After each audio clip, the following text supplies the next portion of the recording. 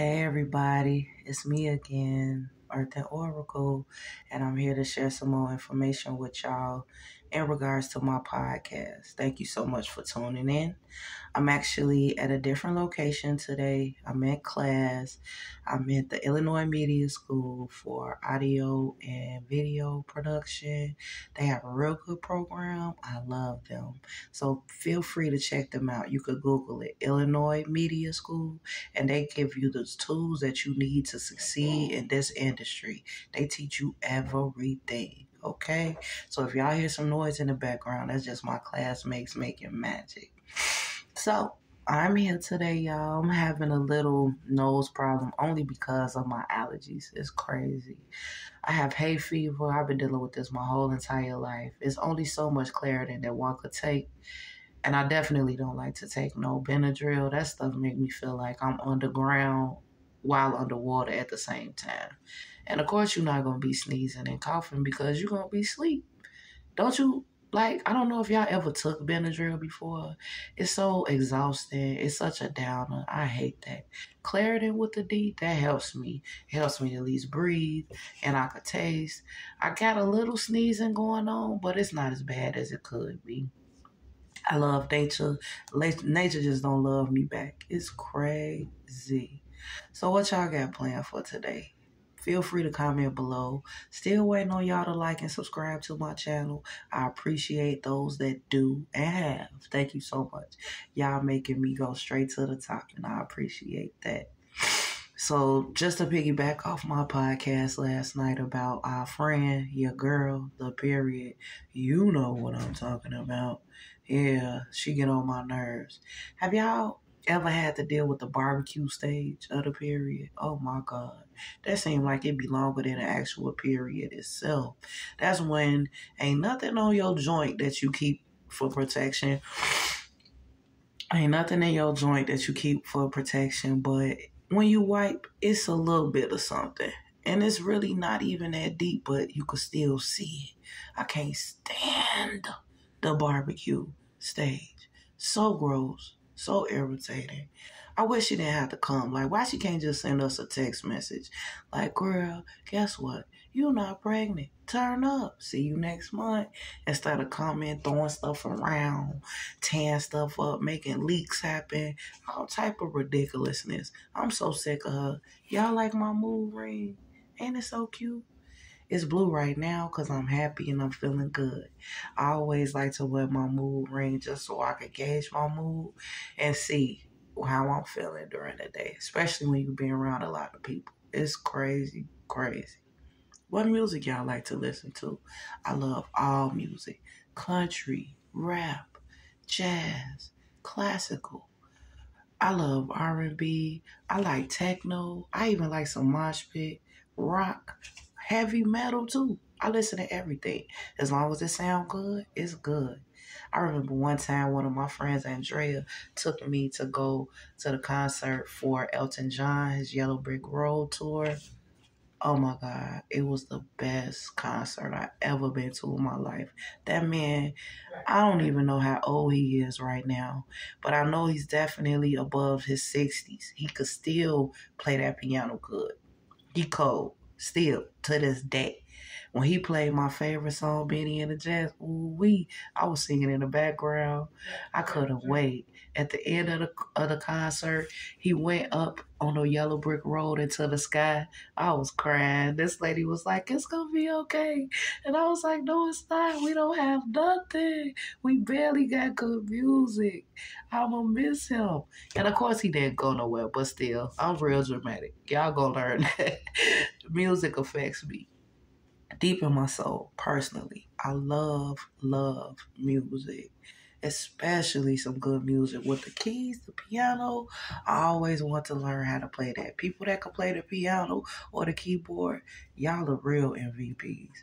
Y'all definitely make music what it is, okay? I appreciate you. Thank you so much. And if somebody could give me some lessons on the keys, I'd be happy to give you some lessons on anything. You know, I'm all about positivity. I'm all about uplifting people and helping people to get through these trying times that we in right now in this world. Stuff is so crazy. And it's to the point where I'm kind of almost tired of reading about it. It's to the point where I barely watch the news. I try to keep all my current events together by Facebook, Twitter. I'm really not into the news thing because sometimes news outlets can have their own opinions and they try to sway you to feel certain ways about certain things. And I just don't feel comfortable with that. I hope that y'all can understand that. But I'm still trying to stay aware of what's going on around me. I even downloaded the Citizen app. I had to turn off the notifications though because it started to scare me with all the different violence and different acts, random acts of violence that happen in this city. The city of Chicago. It could be crazy. Let me tell y'all about this one time. I was on my way to work. It was about 8 in the morning. I had to clock in at 9. I was working at the restaurant Ooh It Is. That's a soul food restaurant on the south side of Chicago on 83rd and Wabash. It's a real nice restaurant. They got some real good food. Y'all should definitely check them out. Rewind. On my way to work, I'm on the phone with my best friend, just having the time of my life, drinking my coffee, enjoying myself.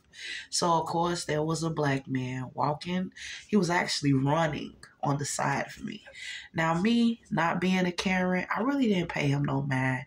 I'm thinking, well, maybe this brother running for a bus or he trying to catch up with somebody. I don't know what he trying to do. But all I know is he was running past me.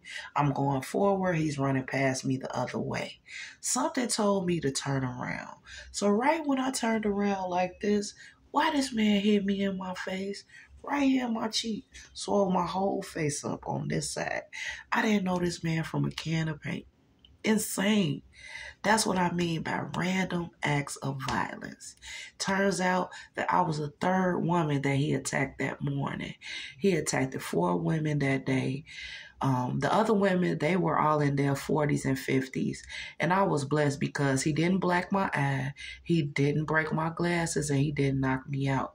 I ain't gonna lie, I tried to run after him and catch him, but I'm clumsy. I tripped and I fell. Ended up spilling coffee all in my face. It was such a hard morning that day. I'm not gonna lie, I'm still suffering from PSD from that situation. I called the police at my job. They came. Of course, they thought it was somebody that I was dating or somebody I used to date. They didn't believe it was just a random person. Turns out they got 10 calls about that man that morning before I made the call. So I'm just wondering, what are the police doing to protect us? How are they really here to help us? I know a lot of times the police in my neighborhood, they just act like it's none of their business. Again, I'm sorry about my allergies and my nose, y'all. I'm so sorry. But this is me. I'm candid and I'm going to be honest. So, again, what are the police doing? How are they helping us? I got to know this.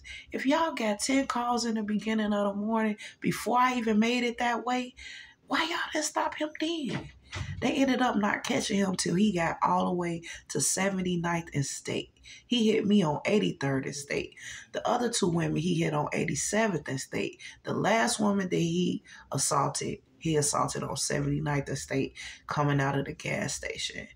And he said they actually made a news report about this man, that he decided that he was going to make sure that he get drunk and hit every woman that he see. And he was high off pills. Ain't no telling what kind of pill it was. It was just ridiculous. I'm so tired of this violence. I'm so tired of people that have issues. They finally locked the man up, but due to his mental illnesses, they let him out after the mandatory 72-hour hold. Now, this is the thing that I wonder. Why is he not getting the help that he needs? A lot of the mental institutions in Chicago have been shut down, and a lot of the places that are still open, they don't have that much space. Somebody got to help us. I need ideas, y'all. What can we do? Comment below. Again, like and subscribe. I thank you so much for tuning in. Thanks for listening to me. And I'm going to try to get this allergy situation together. I already took my Claritin for the day, so I guess I'm going to have to drink me some tea or something. I don't know. But I'm still making it through this. Everything going to be okay. Thank God that it couldn't have been any worse than it already was. And I'm going to be okay. Y'all have a lovely day. Bye.